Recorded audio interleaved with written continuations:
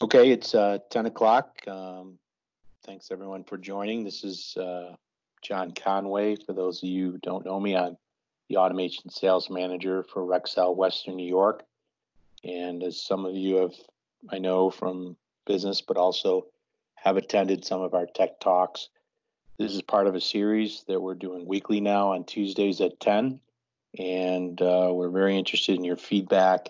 And we also are part of being digitally connected to you. If there's subject matters that you want us to put on or have interest in, we will do that. Normally, as in this case, we let our specialists have been picking the material. And today's subject is cybersecurity. And some of you might be very interested in that in today's world, specifically the Cybersecurity, which is the Common Industrial Protocol.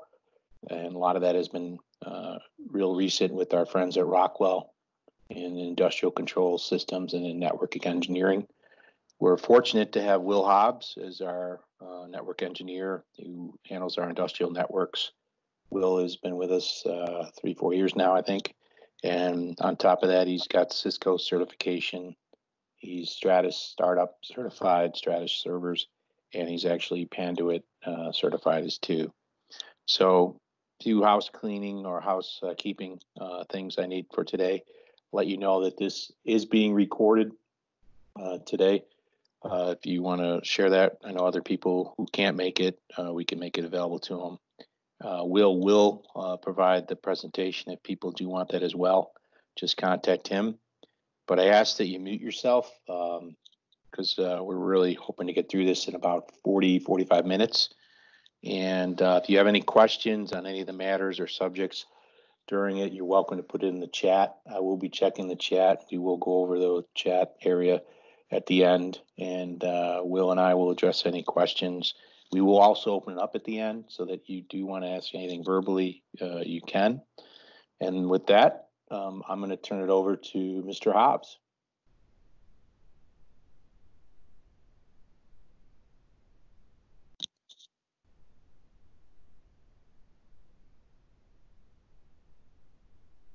Will, you're on mute.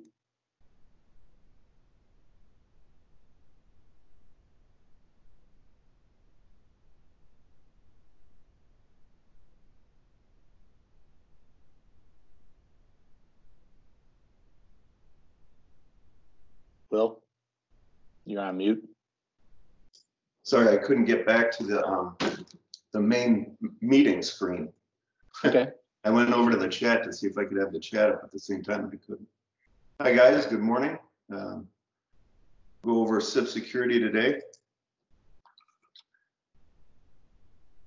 We'll cover the Cybersecurity protocol, defense in depth security model by Rockwell, and how you can use it on your plant floor to secure your communications in several layers. So our agenda is, why do we care about Cybersecurity? What are we going to do about it? How are we going to go about it? Using a phased approach to rolling it out, and then we'll save time at the end for any questions. This snapshot is all the cyber incidents by sector, and one of the main targets has been critical manufacturing, with most of the hits, with some energy and water breaches as well. Hackers are learning a lot more that if you hit the plant floor and stop production, you're going to get more attention, and people are more apt to pay the ransom if it's ransomware, or they get a lot more attention, and they like to, I think they just like to be able to take down facilities and stuff, kind of like against the man. The cost of security, the cyber incidents that are in this case, this Germany breach, it was 6 million per day in losses. It was, not only revenue is lost, but brand damage, and then you've also got compliance fines for like pharmaceuticals, and then just the plain old lost productivity, and it all adds up quickly. We know how important it is, this focus on cybersecurity. historically, the network protocols lacked security and didn't allow a device to defend itself against network communications attack. And that's still true. We still have a lot of older equipment out on the floor. There's a lack of authenticity of the communications, integrity and the confidentiality of the data. And all the network protocols have the same inherent problems. A lot more companies are looking toward IEC 62443 to base their standards on and try to set the bar. And I think a lot more CFOs and CIOs are paying attention to the standards now. So what happens when somebody gets into the network? There's a few ways that they go about it. And some of you guys in IT know all these. The direct connect, whether it be a disgruntled person or somebody that just wants to monkey around and they can walk up to a box and just connect to a hub or what have you, open on the floor. More likely is a man-in-the-middle attack, intercepting communications and either monitoring the data or manipulating the data, or for instance, in that Ukrainian hack where they were manipulating the data sent to the cylinders or the whatever it was that they were doing on the drives, I think, and speeding them up just so often past the breaking point, slowly but surely. And then they would send back normal communications back to the HMIs just to deceive the people that everything was going okay. So the SIP security protocol helps provide the transport layer, secure transport for Ethernet IP networks. It enables connected devices to protect from malicious communications. So it does that by rejecting messages or rejecting data, or helps prevent viewing of the data by encryption. And this is all part of the defense in depth module that you may be familiar with. On the right-hand side, there is the defense in depth model. And the idea behind it is make multiple layers of security, and you're going to slow down an attacker at least, and got to peel back the onion to get through it. And this is not a replacement for firewalls and good modeling, good network modeling, hardware-wise. So the ODVA SIP security protocol, the Open Device Net Vendors Association, they made this protocol with the 4 security properties in mind. They want devices to identify themselves. They want them to authenticate. They want the data to be whole and integrated, and they want the data to be confidential. So if we look at the four different properties, we would use certificates just like in a browser, and then authentication would use keys, and the data integrity would add hashes to the traffic going back and forth, so that if there was any change in the data, it wouldn't be accepted by the controller or the HMI or whatever device it is connected. And then data confidentiality, data encryption, if it's important. Get to that. So this is leveraging proven technology, and our web browsers do this all the time. And you may be familiar with how this works, but I'll go over it. The browser will send a hello, and then the web server responds by sending a public key to the web browser. And then the web browser checks and verifies that certificate belongs to the website that it says it does through a third-party certificate issuer.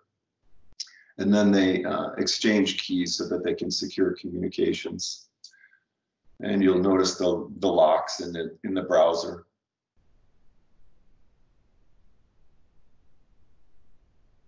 So the SIP security protocol overview.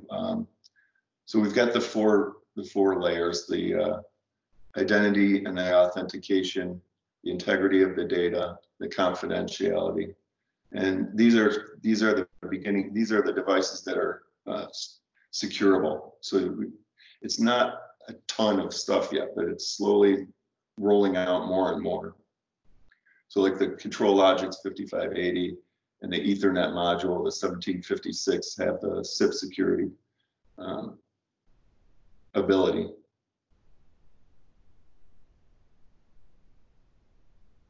So the identity and the authentication helps prevent unauthorized devices from establishing communications. How does it do that? Uses certificates, the factory talk links, connecting to an EN4TR. They'll exchange certificates and they'll recognize each other as a device that should be on there.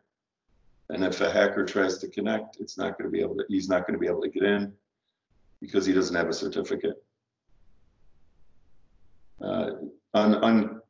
Unprotected hacker would be able to send commands to the controller through links or man-in-the-middle attack. So the integrity of the data, it uses a hash, and it's attached to every message to validate the authenticity of the data. And the message is first hashed to provide integrity, and then they exchange the hashes, and it's like a checksum or CRC. And it's infeasible to generate a message from its hash one way. And the data wouldn't be able to be modified as well. The key is added to the message before it's hashed to provide authenticity. And it's fast and efficient. And it really is only a minor performance impact for that. As far as integrity, they're able to, a hacker wouldn't be able to modify the data, but they could still sniff it out. That's where the encryption would come in. If it were needed, like say for instance, the server had recipes on it or something to that effect, then you might want to encrypt data. But this does take some resources to do. The encryption method is negotiated as part of the transport layer handshake process. So it's much like kind of like how wireless encrypts itself. And that the encryption would help provide the confidentiality by preventing snooping or the disclosure of the data.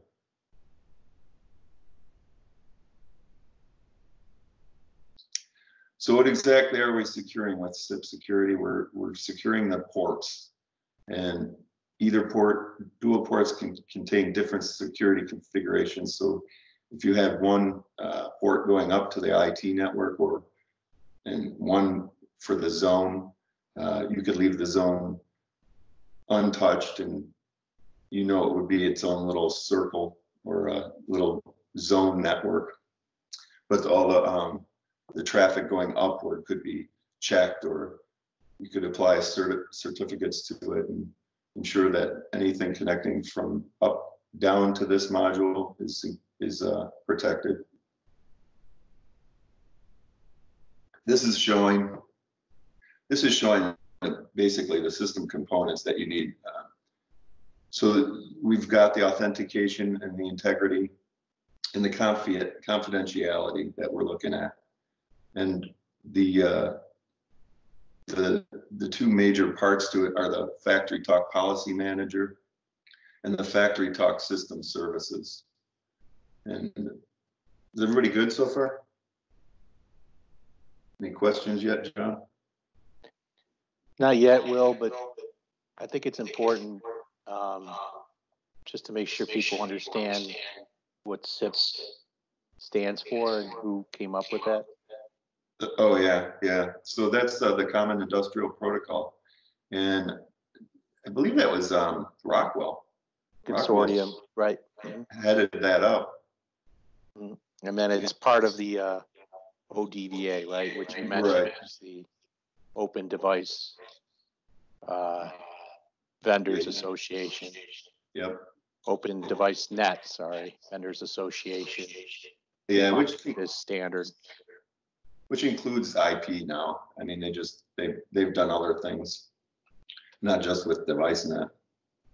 And that this SIP security and with these products and components and with these factory talk policy manager and system services, they all run on an Ethernet IP, right? You have to have Ethernet IP for this to work. So some people might not know that, but we want to make sure you're clear and understand that this is specifically for an Ethernet IP network. Yep. Actually, that's a good point. That kind of ties into if you were to deploy this, you can use trusted IP addresses, so you're able to retrofit this stuff, use your legacy systems using trusted IPs. And I know some companies that lock it down to the MAC address.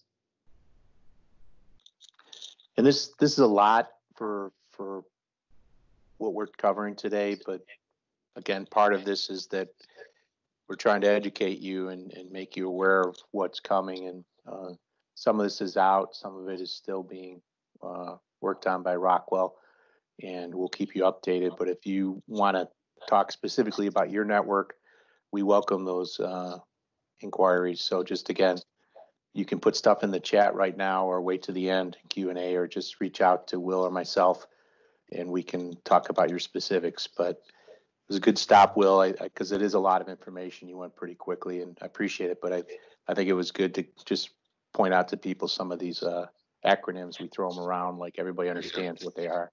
Yeah. Thank you. Yes, yes. Some of the notable features, the system management, I was just thinking about this. You can easily create and deploy security policies to many devices all at once, and that kind of ties in with the drive that PowerFlex 755T that was using. I believe some companies are using automatic ADC configuration deployment. I forgot that acronym. Automatic configuration, but you can push the configuration. So if somebody, if the drive goes bad or control logic needs to be replaced or whatever, as soon as it gets put back on the wire, you can push the same config to it that you had on the previous one.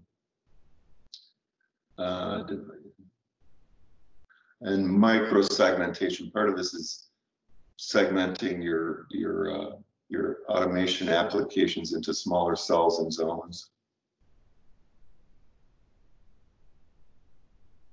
I was just going to put my own security posture survey ad in here for we've done some security posture surveys already, but it's a great place to start if you don't know what's on your network. We can come in and analyze the traffic. We capture packets from various switches that are crucial. We analyze your processes. We try to make a good map of your network, and then we'll sniff, so to speak, packets coming across the wire, and then we run them against Rockwell's through Rockwell, and they analyze it with threat detection software, and it comes up with two reports. One of them is huge, and it contains all the data and what's going over your wire, and the other report is smaller, and it's needs to be addressed immediately report of all the high risk items.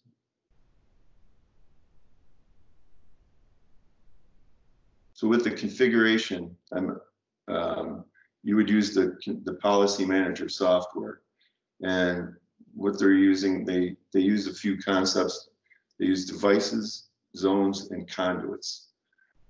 And then the Factory Talk System Services platform would be the handler of all the policies, certificates, the encryption, and the deployment, etc.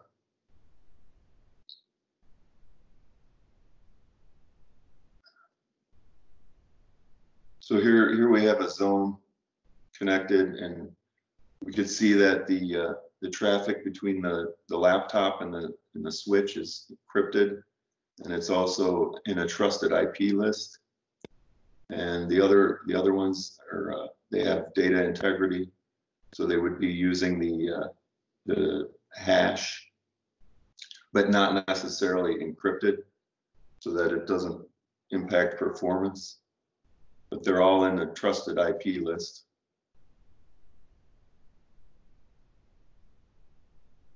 So once, this is a bit of a misnomer, once the model has been deployed, the policy manager software and the factory talk system services are no longer required, but they kind of are, because if they're handling the encryption and stuff, I think that you're going to have to leave it run on a server somewhere. But the policy manager, yeah, you would be done with that.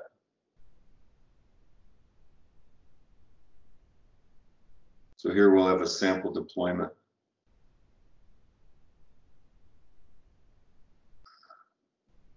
You got your factory talk view software at the higher level with the studio software going down to a couple of zones, the HMI and controllers. So they split it up into zones, and they have a PC zone for, say, factory floor people working on the code.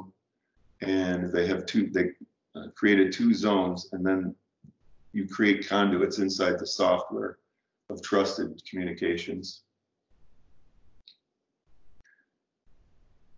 And I apologize, I wanted to get a demo for you guys, but I just didn't have, they don't have the virtual machine created yet. I'll have to create one with the factory talk software and all. Things to be aware of, it's not high, it doesn't support high availability.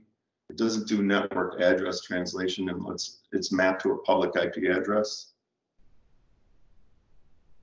It does not support, this initial release does not support the automatic device replacement. So I apologize, actually I misspoke on that. So you can't use it with that. And it supports only one NIC if multiple NICs are available in the Lynx software. That would be on maybe a machine that had two NICs.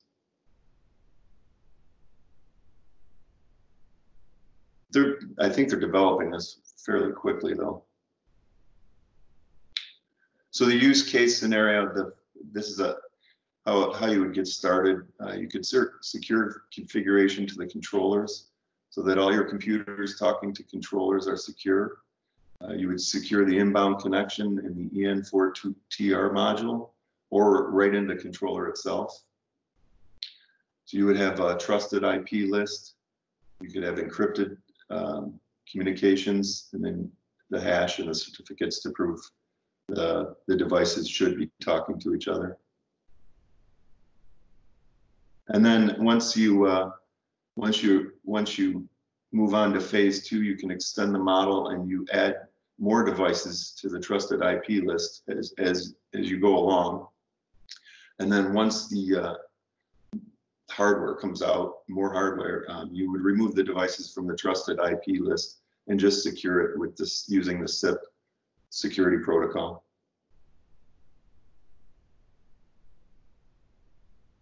So the release schedule, this is available. The policy manager software is available now.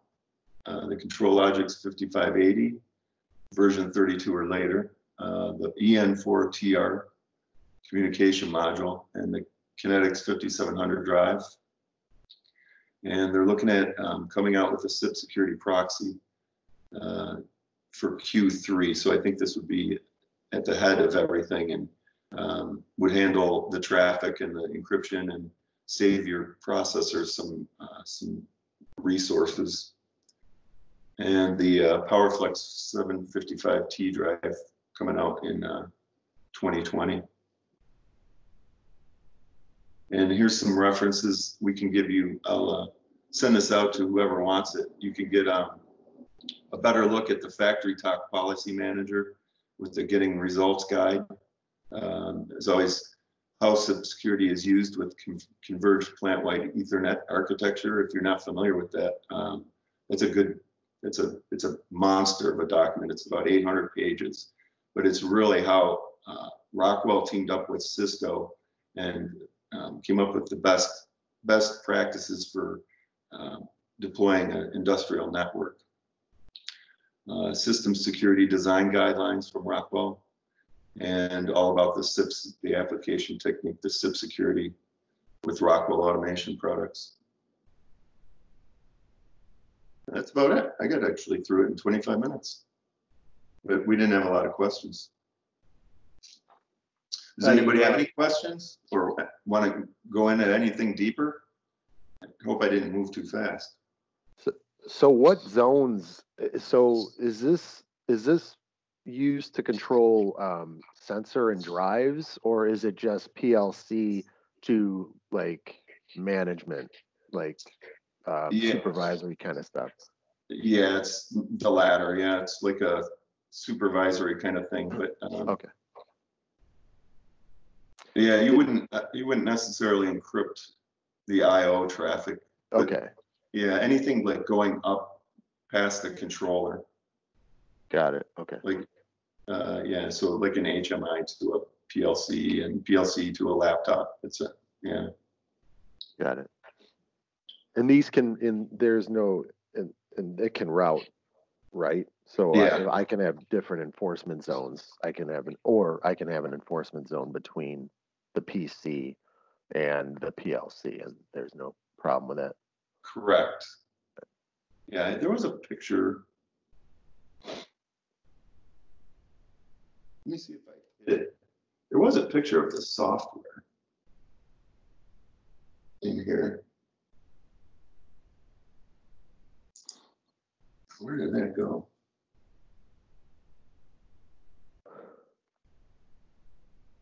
Oh, here, yeah. What do I? Looks like a few slides were skipped. Let's see here.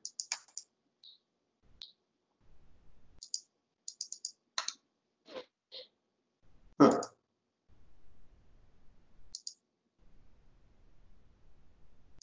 Let me get out of this. Can you guys see that? Yes. Mm-hmm.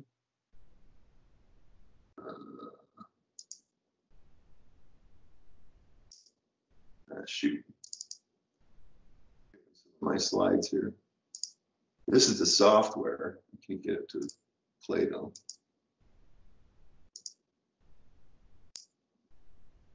That didn't help much.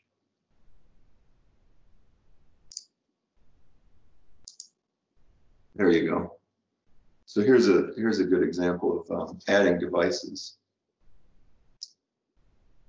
You can kind of see on the left side, you got the zones, the conduits, and the devices. It's fairly simple software. So you would create your zones, and you could have conduits going in between zones. Yeah. Got it. And then here's the properties. Yeah, of the zones. Here's where you would enable the SIP security of each zone or not.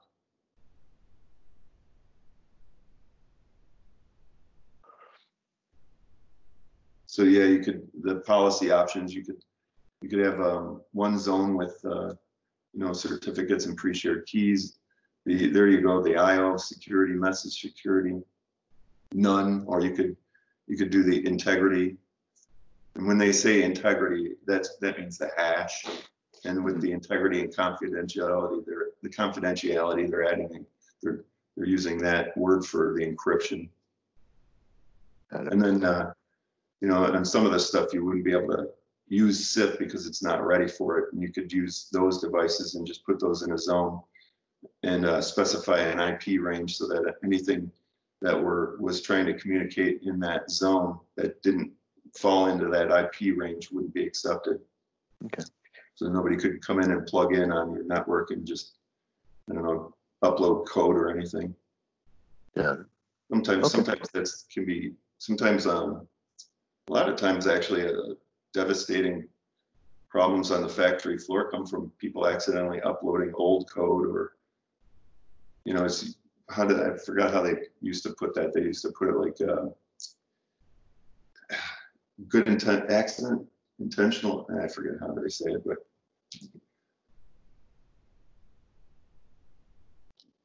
not bad, not bad intentions, just wrong code, wrong version. Here's a example of making a trusted IP range. The software is really very minimal, but it gives you a lot of options.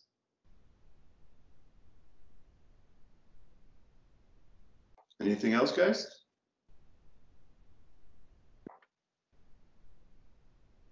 Yeah, you could come off mute. Anyone that wants to ask a question. Thank you, Greg. That was great questions. Anyone else?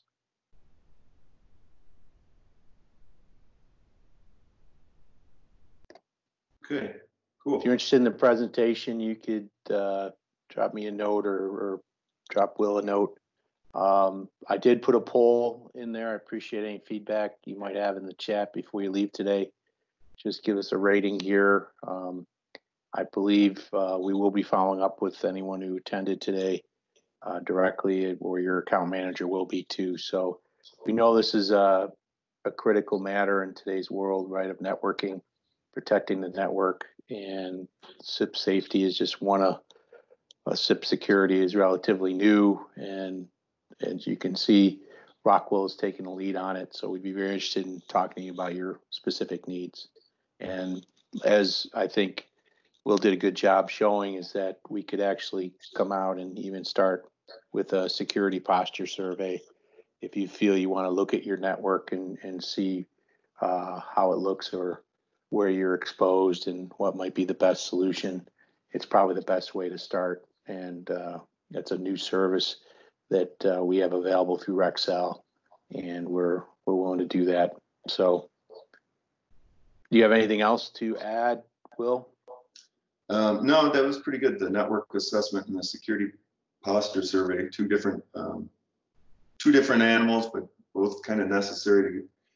The network assessment's great if you want to see what you've got on your plant floor, where your network is at, or just take it to the next level and provide a design. We can provide a design to move forward with, so that everybody could be on the same page inside the company.